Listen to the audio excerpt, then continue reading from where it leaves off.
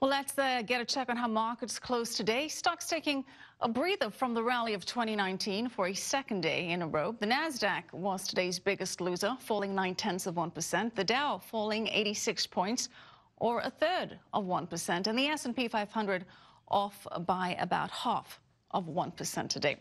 Well, China's economy continues to show signs of weakness. China was expected to report increases in December export and import activity this morning, but both of those figures came in negative for the month. Chinese exports posted their biggest monthly drop in 2 years, and imports fell the most since July of 2016. All right, we have lots of business news to discuss. Let's bring in Ed Butowsky, managing partner at Chapwood Investments. Ed, good to have you with us. Ed, markets seem to be concerned to this about the slowdown in China economic data. How much of a worry is it to you? Well, the worry is, and by the way, thanks for having me on. The worry that I have is that stocks already have priced in certain economic data. Let's remember, stocks will move 6 to 9 months ahead of that economic data. So if something comes in as a surprise, that's concerning. And right now, China, nobody knows what's going on there. I mean, you know, we have the slowdown across the board, much worse than people thought. And that probably tells us that it's going to get a lot worse throughout this year. So markets don't like surprises, and this is a surprise.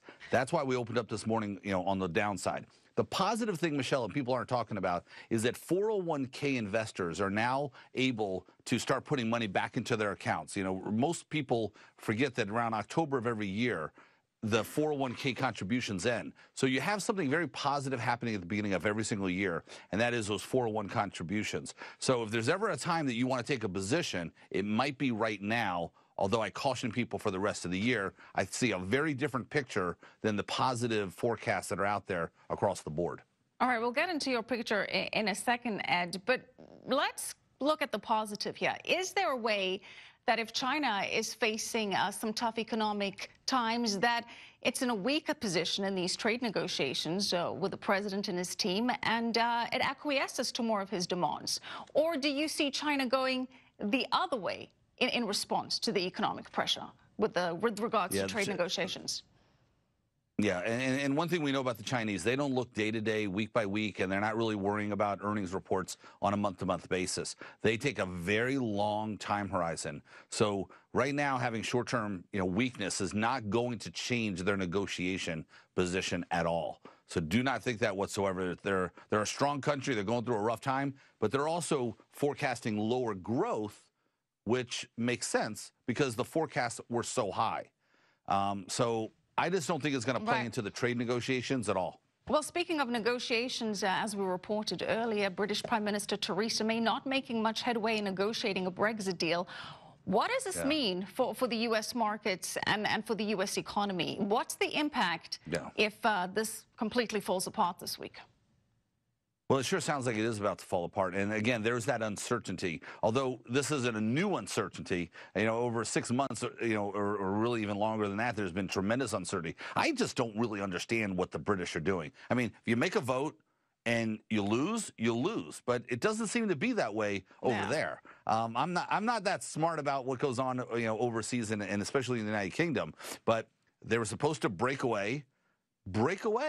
Let's get on with it. It doesn't seem like that's going to happen that way. What does it mean for the U.S. and its economy? Is it a boon, or does it open up perhaps more trade opportunities for the U.S. to negotiate on better terms if the U.K. is in dire straits?